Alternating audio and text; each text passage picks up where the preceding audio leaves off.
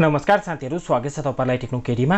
आजको यो भिडियोमा म तपाईलाई तपाईको मोबाइल फोनको क्यामेराको केही 10 वटा महत्त्वपूर्ण टिप्स एन्ड ट्रिक्स र सेटिङहरुको बारेमा बताउन गइरहेको छु जुन धेरै नै काम लाग्छ। जस्तै कि तपाईहरु मोबाइल युज गर्नुहुन्छ भने तपाईहरुले मोबाइल फोनमा जुन क्यामेरा हुन्छ, डिफल्ट क्यामेरा जुन मोबाइलमा हालेको हुन्छ, त्यसमा विभिन्न किसिमका सेटिङहरु हुन्छ र यस भिडियो अन्तर्गत म तपाईहरुलाई यही क्यामेरा एपमा पाउने 10 वटा एकदमै धेरै नै काम लाग्ने सेटिङहरु, टिप्स एन्ड ट्रिक्सहरु शेयर गर्छु जुन तपाईहरुलाई धेरै नै काम लाग्छ र यो तपाईहरु जानि राख्नु, सिकिराख्नुस्, किनभने क्यामेरा त तपाईलाई थाहा नै होला कुनै पनि बेला हामीलाई युज गरिराख्नु पर्छ।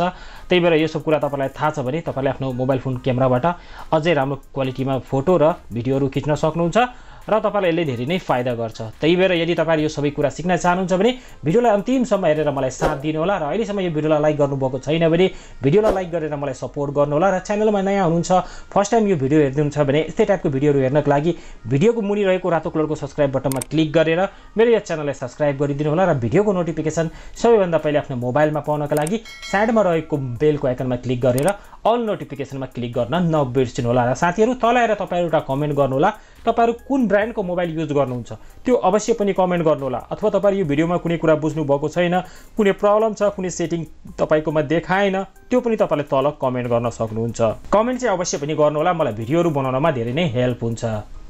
जस्तै कि साथीहरु, तपाईहरु यहाँनिर हेर्न सक्नुहुन्छ मसँग एउटा एन्ड्रोइड मोबाइल छ। अब तपाईहरुसँग कुन मोबाइल छ र यो जुन सेटिङहरु म तपाईहरुलाई शेयर गर्छु त्यो सेटिङहरु मध्ये कुनै सेटिङ यदि तपाईहरुले आफ्नो मोबाइलको क्यामेराको सेटिङमा भेटाउनु भएन भने तपाईहरुले युट्युबमा सर्च गर्न सक्नुहुन्छ, त्यो सेटिङको नाम लेखेर त्यहाँबाट तपाईहरुले खोज्न सक्नुहुन्छ। जस म तपाईलाई जे कुरा यहाँनिर शेयर गर्छु 80% जति मोबाइल फोनहरु छ त्यो सबैमा सेम नै हुन्छ। अब साथीहरु, यहाँनिर म के गर्छु भने म आफ्नो क्यामेरा एप खोल्छु र क्यामेरा एप साथीहरु तपाईहरुले हेर्न सक्नुहुन्छ, यो छ मेरो क्यामेरा एपको इन्टरफेस। अब यसमा साथीहरु तपाईहरु एउटा कुरा नोटिस गर्नु, जस्तै कि म तपाईहरुलाई यहाँनिर देखाउँछु। जस्तै कि तपाईहरु यहाँनिर हेर्न सक्नुहुन्छ, यो जुन क्यामेराको इन्टरफेस छ यतिसम्म मात्र छ, यो फ्रेम। अब यो फ्रेमलाई यदि तपाईले फुल गर्नु छ भने तपाईले यो पनि सजिलैसँग गर्न सक्नुहुन्छ। यो त जस्ट म तपाईलाई एउटा काम लाग्ने सजिलो तरिका हो। जस्तै कि कुनै बेला हामी फोटो क्लिक गर्छौं, यतिमा मात्र आउँछ र त्यतिखेर हामीलाई राम्रोसँग फोटोमा कस्तो टाइपको सिन छ त्यो राम्रोसँग देखिदैन। यस्तो अवस्थामा तपाईले यसलाई फुल स्क्रिन गर्न सक्नुहुन्छ, पुरैमा तपाईलाई यो प्रिभ्यू देखाउँछ। अब यो गर्नको लागि जस्ट तपाईहरु यो मोरमा गएर अथवा तपाईको कुनामा पनि सेटिङ हुन सक्छ, मेरोमा यस्तो टाइपको सेटिङ छ। यो सेटिङमा क्लिक गरेर तपाईहरुले यहाँनिर तपाईहरु तल गर्नुभयो भने यहाँनिर तपाईले एउटा अप्सन पाउनुहुन्छ क्यामेरा फ्रेम। यसमा क्लिक गरेर तपाईहरुले यहाँनिर 16:9 मा गर्दिनु भयो भने अब तपाईहरुले आफ्नो क्यामेराको फ्रेममा जानुभयो भने तपाईको क्यामेराको फ्रेम यहाँनिर फुल नै देखाउँछ। जस्तै कि म तपाईलाई यो राम्रोसँग देखाइदिन्छु। जस्तै कि तपाईहरु यहाँनिर हेर्न सक्नुहुन्छ, अहिले मेरो क्यामेराको फ्रेम तपाईहरु हेर्न सक्नुहुन्छ पुरैमा आइसक्यो। अघि कस्तो थियो, अघि हाफमा थियो, अहिले तपाईहरु हेर्न सक्नुहुन्छ यो पुरैमा आइसक्यो। अब तपाईले मजाले कुनै भिडियो सुट गर्दिनुहुन्छ अथवा कुनै फोटो क्लिक गर्दै हुनुहुन्छ भने त्यतिखेर तपाईहरुलाई कुनै किसिमको प्रब्लम हुँदैन। यो तरिकाबाट तपाईले यो गर्न सक्नुहुन्छ। अब साथीहरु, यहाँनिर म तपाईहरुलाई अर्को सेटिङको बारेमा बताउँछु जुन धेरै नै काम लाग्ने छ। जस्तै कि साथीहरु, तपाईहरु अब कुनै ठाउँमा फोटो क्लिक गर्न जानुभयो, जस्तै कि कुनै ठाउँमा कुनै प्रोग्राम भइराछ अथवा कुनै दुर्घटना भयो, अब त्यहाँनिर तपाईलाई तुरुन्त मोबाइल निकालेर फोटो क्लिक गर्नु छ अथवा कुनै यस्तो ठाउँमा सेलिब्रिटी हेर्नुभयो र त्योसँग तपाईलाई तुरुन्त सेल्फी क्लिक गर्नु छ भने यस्तो अवस्थामा साथीहरु तपाईले सेल्फी क्लिक गर्न जानुभयो भने तपाईहरुले अलिकति मिस्टेक गरिदिनु भयो, अलिकति समय लाग्यो भने त्यो त्यहाँबाट गइहाल्छ र तपाईलाई राम्रोसँग सेल्फी पनि आउँदैन। यस्तो अवस्थामा साथीहरु तपाईले एउटा सेटिङ युज गर्न सक्नुहुन्छ। जस्तै कि यहाँनिर हेर्न सक्नुहुन्छ मेरो यो क्यामेरा ओपन छ। अब यहाँनिर म के गर्छु भने यो जुन फोटो क्लिक गर्ने ठाउँ छ यसमा म लङ प्रेस गर्छु।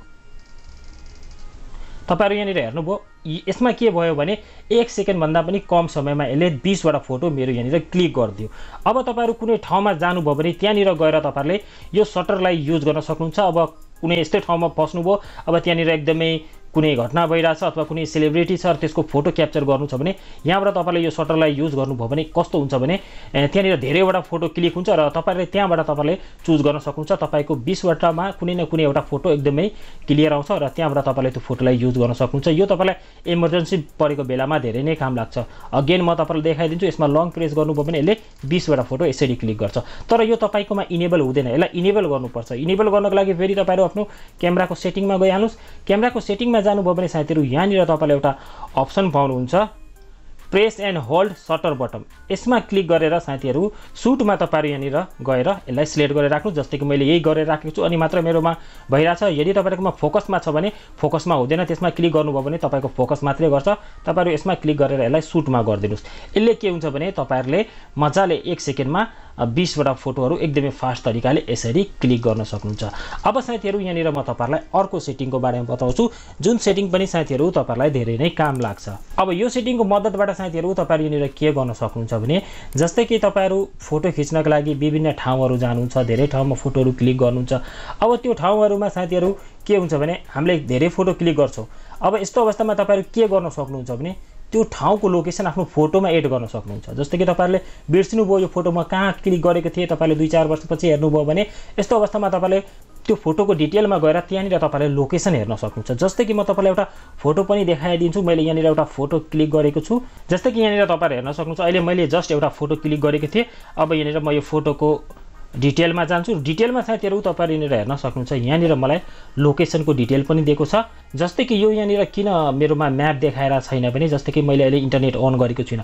यदि मैले इन्टरनेट अन गरे भने यहाँनिर मलाई म्याप नै देखाउँछ र मेरो लोकेसन पनि भनिदिन्छ म कुन ठाउँमा यो फोटो क्लिक गरेको थिएँ। माथि यहाँनिर एड्रेस नै लेखेर आउँछ। अब यो साथीहरु तपाईले सजिलैसँग गर्न सक्नुहुन्छ। आफ्नो मोबाइल फोनको क्यामेराको सेटिङमा गएर तपाईले एउटा लोकेसन भन्ने सेटिङ पाउनुहुन्छ, त्यसलाई जस्ट इनेबल गरिदिनु भयो भने जस्तै कि यहाँनिर म क्यामेराको सेटिङमा छु र यहाँनिर तपाईहरु हेर्न सक्नुहुन्छ एउटा अप्सन छ सेभ लोकेसन इन्फो। यसलाई अन गरिदिनु भयो भने यो माथिको सेभ लोकेसन इन्फोलाई अन गरिदिनु भयो भने अब यहाँनिर के हुन्छ भने तपाईले कुनै फोटो क्लिक गर्नुभयो भने त्यो ठाउँको लोकेसन पनि तपाईको फोटोमा एड भइहाल्छ।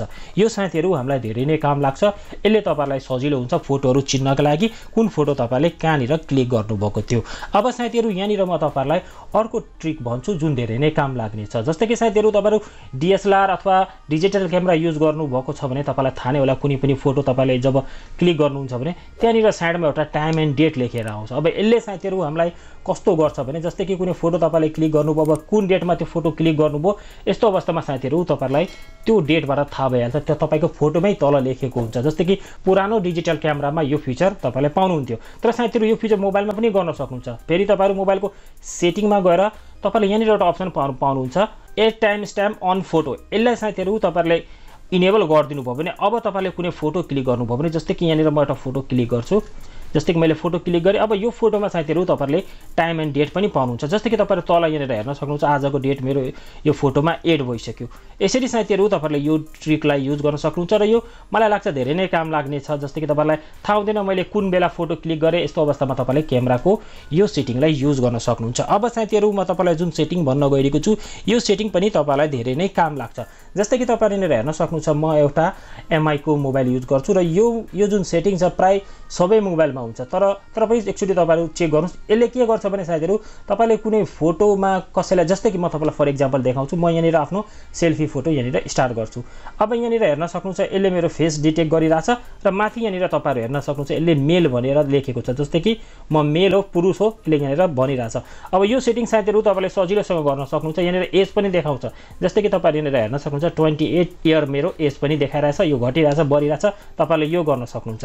अब यो गर्नको लागि तपाईहरु क्यामेरामा गएर सेटिङमा गएर एउटा जस्ट सेटिङलाई इनेबल गरिदिनु भयो भने जस्तै कि तपाईले यहाँनिर एउटा सेटिङ पाउनुहुन्छ एज एन्ड जेन्डर। यसमा क्लिक गरेर तपाईहरुले सो एज एन्ड जेन्डर भन्ने जुन अप्सन हुन्छ यसमा क्लिक गरिदिनु भयो भने यसले साथीहरु तपाईहरुले कसैको फोटो अथवा केही क्लिक गर्नुभयो भने त्यहाँनिर त्यो केटा हो कि केटी त्यो जोस त्यहाँनिर देखाउँछ। तपाईको एज पनि यसले भनिदिन्छ। यो पनि साथीहरु हामीलाई धेरै नै काम लाग्छ। त्यही भएर मैले तपाईलाई यो सेटिङको बारेमा पनि बताएँ। अब साथीहरु यहाँनिर म तपाईलाई अर्को सेटिङ भन्छु जुन सेटिङ पनि तपाईलाई कुनै पनि बेला काम लाग्न सक्छ। अर्को सेटिङ साथीहरु यहाँनिर के रहेको छ भने भोल्युम फङ्सन। जस्तै कि तपाईहरु आफ्नो एउटा हातबाट कुनै फोटोहरु क्लिक गर्नुभयो भने अब अर्को हातमा तपाईको कुनै सामान छ। अब तपाईलाई जुम गर्नु पर्यो भने तपाईलाई अर्को यसरी गएर जुम गर्नुपर्छ। तर साथीहरु तपाईले यही जुमलाई यो भोल्युम बटनबाट पनि गर्न सक्नुहुन्छ। अब यसको पनि एउटा सेटिङ हुन्छ। जस्ट यो सेटिङ गर्नुपर्छ। जस्ट तपाईहरु यो आफ्नो मोबाइलको फेरि सेटिङमा जानुस् क्यामेराको सेटिङमा तपाईहरु तल गर्नुभयो भने तल यहाँनिर एउटा अप्सन पाउनुहुन्छ भोल्युम बटन फङ्सन। यसमा क्लिक गरेर साथीहरु तपाईले यसलाई जुममा गरिदिनु भयो भने त्यसपछि तपाईले आफ्नो क्यामेरा खोलेर यो भोल्युम बटनलाई क्लिक गर्नुभयो भने तपाईको यो जुम हुन थाल्छ। जस्तै कि तपाईले हेर्न सक्नुहुन्छ यो यहाँनिर मेरोमा जुम भइरहेछ र जुम आउट भइरहेछ। यसरी साथीहरु तपाईहरुले यो सेटिङलाई युज गर्न सक्नुहुन्छ। यदि तपाईहरु प्राय एउटा हातले सेल्फीहरू अथवा भिडियोहरू बनाउनुहुन्छ भने तपाईलाई यो धेरै नै काम लाग्छ। अब साथीहरु यहाँनिर म तपाईहरुलाई क्यामेराको अर्को एकदमै धेरै काम लाग्ने सेटिङको बारेमा बताउन गइरहेको छु, जसलाई तपाईहरुले प्राइस सेल्फी लिने बेलामा युज गर्न सक्नुहुन्छ। जस्तै कि साथीहरु तपाईहरुले आफ्नो मोबाइल फोनको क्यामेराबाट कुनै फोटो क्लिक गर्नुभयो, अब जसमा तपाईको भेस्ट युज भइरहेछ, जस्तै कि तपाईहरुले हेर्न सक्नुहुन्छ मेरो पनि भेस्ट यसमा देखाइरहेछ। फर एक्जाम्पल म तपाईलाई यहाँनिर बुझाउँछु। जस्तै कि यहाँनिर तपाईहरु हेर्न सक्नुहुन्छ मसँग छ एउटा स्प्राइटको बोतल र म पुरै पसिनामा छु। सिम्पली यहाँनिर म एउटा फोटो क्लिक गर्छु। अब साथीहरु तपाईहरु यो फोटोमा हेर्न सक्नुहुन्छ यो स्प्राइट लेखेको उल्टो आयो। जस्तै कि तपाईको भेस्टमा केही कुरा लेखेको छ भने त्यो उल्टो आउँछ। अब यो किन आउँछ भने तपाईको मोबाइल फोनमा एउटा सेटिङ हुन्छ, त्यसलाई अफ गर्नुपर्छ। सर्वप्रथम म तपाईलाई त्यो सेटिङको बारेमा भन्छु। सिम्पली यहाँनिर म ब्याक गर्छु, फेरि म क्यामेराको यो सेटिङमा जान्छु, सेल्फी क्यामेराको सेटिङमा। त्यसपछि यहाँनिर तपाईले एउटा अप्सन पाउनुहुन्छ मिरर फ्रन्ट क्यामेरा। यसमा क्लिक गरेर साथीहरु यसलाई तपाईहरुले यहाँबाट यसलाई अफ गरिदिनुस्। यसलाई अफ गरेर फेरि तपाईहरु जब सेल्फी क्लिक गर्नुहुन्छ, जस्तै कि यहाँनिर म स्प्राइटको फेरि एउटा फोटो क्लिक गर्छु। अब साथीहरु तपाईहरु हेर्न सक्नुहुन्छ स्प्राइट लेखेको यहाँनिर कति मजाले जस्ताको त्यस्तै आयो, जुन फोटोमा थियो जुन त्यस्तै नै आएको छ। जस्तै कि तपाईहरु यहाँनिर हेर्न सक्नुहुन्छ यो सेटिङको सहायताले तपाईले यो कुरा गर्न सक्नुहुन्छ। अब साथीहरु यहाँनिर म तपाईलाई अर्को सेटिङको बारेमा भन्छु, जुन सेटिङ साथीहरु तपाईलाई धेरै नै काम लाग्छ। यो सेटिङको सहायताले साथीहरु तपाईहरु जब कुनै फोटोहरु क्लिक गर्नुहुन्छ, जस्तै कि यो सेटिङको बारेमा त प्राय जो सबैलाई थाहा नै होला। जस्तै कि तपाईले भोइस कमान्डबाट फोटोहरु क्लिक गर्न सक्नुहुन्छ। अब यो धेरै सजिलो छ। जस्ट तपाईहरु अब सेल्फी लिन चाहनुहुन्छ भने सेल्फीमा यसरी क्लिक गरिदिनुस् र यसमा र यहाँनिर तपाईहरु यो जस्ट यो अडियोमा क्लिक गरिदिनुस्। त्यसपछि यहाँनिर तपाईले हाई भन्नुभयो भने यसले फोटो क्लिक गरिदिन्छ। हेलो यहाँनिर हेर्न सक्नुहुन्छ यसले फोटो क्लिक गरिदियो।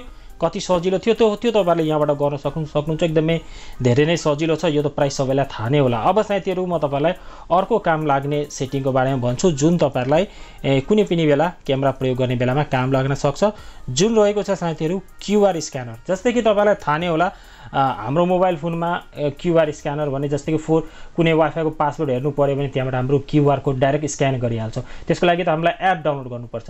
तर साथीहरु यो प्राय सबै मोबाइल फोनमै हुन्छ, क्यामेरामै हुन्छ। तपाईलाई कुनै एप डाउनलोड गर्नु पर्दैन। जस्तै कि यहाँनिर तपाईहरु हेर्न सक्नुहुन्छ मसँग छ एउटा क्यूआर कोड। अब यसलाई म स्क्यान गर्छु र यो मेरो मोबाइल फोनको क्यामेरामै छ। म यहाँनिर के गर्छु भने म आफ्नो मोबाइल फोनको क्यामेरा क्लिक गर्छु र यहाँनिर म यसलाई स्क्यान गर्छु। जस्तै कि यहाँनिर तपाईहरु हेर्न सक्नुहुन्छ यसले आफै डिटेक्ट गरिहाल्यो भ्यू क्यूआर। म यसमा टच गर्छु, त्यसपछि यसले आफै यहाँनिर त्यो सबै कुरा भनिदिन्छ। जस्तै कि तपाईहरुले हेर्न सक्नुहुन्छ यो एउटा वाइफाईको पासवर्ड हो, त्यही भएर तपाईले यसरी नै यो क्यामेराको फिचरलाई युज गर्न सक्नुहुन्छ। क्यूआर कोड फिचरलाई धेरै नै काम लाग्ने छ। कुनै प्रोडक्ट्सको बारेमा कुनै जानकारी निकाल्नु छ भने तपाईले यो अप्सनमा आएर यो कुरा तपाईहरुले गर्न सक्नुहुन्छ।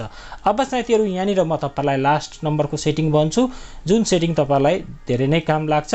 यो सेटिङ साथीहरु तपाईलाई प्राय जो सबैलाई थाहा नै हुन्छ। यो खासै काम लाग्ने त नभनौँ, यो सबैलाई काम लाग्छ। जस्तै कि तपाईले आफ्नो मोबाइल फोनमा फेस डिटेक्सन अन गर्नुभयो भने, जस्तै कि म तपाईलाई यो सर्वप्रथम म सेटिङमा जान्छु। सेटिङमा गएर तपाईले यहाँनिर अप्टा अप्सन पाउनुहुन्छ। सरी म यहाँनिर ब्याक गर्छु, यो सेल्फी क्यामेरामा हुन्छ। जस्तै कि म सेल्फी क्यामेरा निकाल्छु, त्यसपछि यहाँनिर म फेरि यो सेटिङमा जान्छु। सेटिङमा गएर यहाँनिर तपाईले एउटा अप्सन पाउनुहुन्छ फेस डिटेक्सन। यसलाई अन गरिदिनु भयो भने यसले तपाईको सेल्फीमा यदि 3-4 फेसहरु छ भने त्यसलाई यसले आफैले डिटेक्ट गर्छ र तपाईको फेसको जुन कलर हुन्छ त्यसले आफैले यसले सबै कुरा म्याच गरिदिन्छ। यो धेरै नै सजिलो छ। र अर्को रहेको छ साथीहरु, जस्तै कि तपाईले कुनै फोटो क्लिक गर्नुभयो, म तपाईलाई एउटा बोनस सेटिङ पनि भनिदिन्छु। जस्तै कि मैले यो फोटो क्लिक गरे, अब यो फोटोमा मेरो यहाँनिर हेर्न सक्नुहुन्छ। अब यो फोटोको तपाईहरु साइज हेर्नुहुन्छ भने, जस्तै कि म डिटेलमा जान्छु। अब यसको साइज साथीहरु तपाईहरु हेर्न सक्नुहुन्छ लगभग 2 MB को रहेको छ। अब तपाईले एउटा फोटो क्लिक गर्नुभयो, यसको साइज तपाईहरु यहाँनिर हेर्नुस् 2 MB को रहेको छ। अब यसको साइज साथीहरु तपाईले जस्ट एउटा सेटिङबाट घटाउन सक्नुहुन्छ। जस्ट म ब्याक गर्छु र यहाँनिर म के गर्छु भने म यो सेटिङमा जान्छु। फेरि सेटिङमा गएर तपाईहरु यहाँनिर तल गर्नु भने पिक्चर क्वालिटी हुन्छ, यो प्राय हाईमा हुन्छ। तपाईले यसलाई जस्ट स्ट्यान्डर्डमा गरिदिनु भयो भने, स्ट्यान्डर्ड भनेको पनि एकदमै राम्रो क्वालिटीकै फोटो आउँछ, कुनै फोटोमा तपाईलाई कम्प्रोमाइज हुँदैन। जस्ट यसलाई स्ट्यान्डर्डमा क्लिक गरेर कुनै फोटो क्लिक गर्नुभयो भने तपाईको थोरै MB खान्छ र तपाईको मेमोरीहरु फुल हुँदैन। तपाईले मजाले धेरै भन्दा धेरै फोटो आफ्नो मोबाइल फोनको क्यामेराबाट क्लिक गर्न सक्नुहुन्छ। र यही थियो साथीहरु आजको यो भिडियोमा जुन म तपाईलाई शेयर गर्न चाहन्थे। र यो भिडियो बनाउनमा मैले धेरै नै मेहनत गरेको छु। तपाईहरु आफैले हेर्नुभयो कति पसिना भएर चाहिँ यति गर्मीमा म तपाईहरुको लागि भिडियो बनाइरहेको छु। त्यही भएर साथीहरु यो भिडियोलाई सक्दो शेयर गर्नु होला। र साइडमा 2टा भिडियोको लिंक दिएको छु। यो 2टा भिडियो पनि तपाईहरुको लागि धेरै नै काम लाग्ने हुन सक्छ। यो भिडियोलाई पनि अवश्य पनि हेर्नु होला। र यस भिडियोबाट म यही बिदा माग्छु। जय नेपाल।